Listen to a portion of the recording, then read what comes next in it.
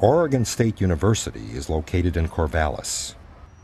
One of the great figures associated with the university was Dr. Linus Pauling, the only person to ever win the Nobel Prize in two different fields, chemistry and peace. Steve Lawson with the Linus Pauling Institute talks about Pauling's life. Linus Pauling was one of the greatest chemists who ever lived, and actually in a Millennium essay in Nature magazine published in 2000, he was considered one of the most influential visionaries and thinkers of the millennium, and certainly the greatest chemist of the 20th century. The reason his chemistry is held in such high regard is that he really developed the concept of the chemical bond, that is, the bond that holds atoms together and forms molecules. Prior to Pauling's work, this really was not well understood nor elucidated, and Pauling really revolutionized chemistry with this discovery. This, of course, led to his Nobel Prize in 1954, which is awarded for chemistry. But Pauling had a very unusual career that was full of insight and discoveries in many different fields.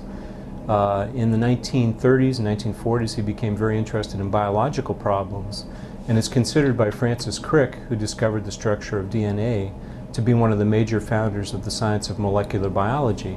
Dr. Pauling and his wife, Ava Helen, met when Dr. Pauling was an undergraduate at Oregon Agricultural College, which now, of course, is Oregon State University.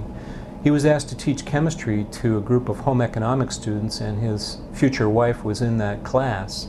They began dating and then later married.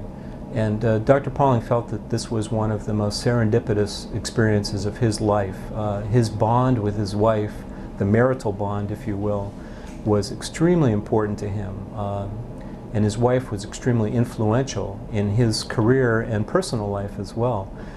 She was the one who first became most concerned about the rampant proliferation of nuclear weapons and the possible deleterious consequences of radioactive fallout, and she encouraged her husband to speak out about these problems.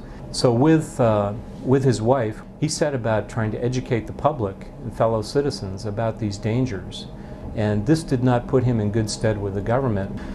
He was very courageous, of course, to do this, and was called before Congress to divulge the names of the people that had helped him to get 11,000 signatures on a petition that was submitted to the United Nations calling for an end for atmospheric testing of atomic weapons. When he refused to divulge the names of people that had helped him, he was threatened with imprisonment.